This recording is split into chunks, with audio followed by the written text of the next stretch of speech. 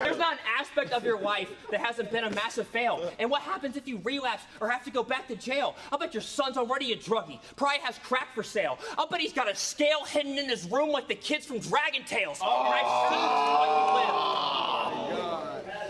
And I've seen the spot you live. Whole place covered completely in garbage. I almost called the FBI to come raid your place, just so somebody would sweep the apartment. I mean, a one-bedroom apartment?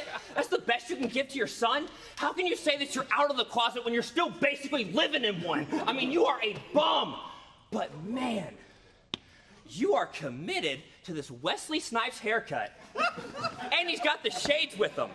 You look exactly like Blade if a vampire with AIDS bit him.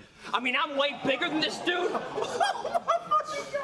I'm way bigger than this dude, but I still decided to come with a gun. I already got 100 pounds on you. Now it's 101.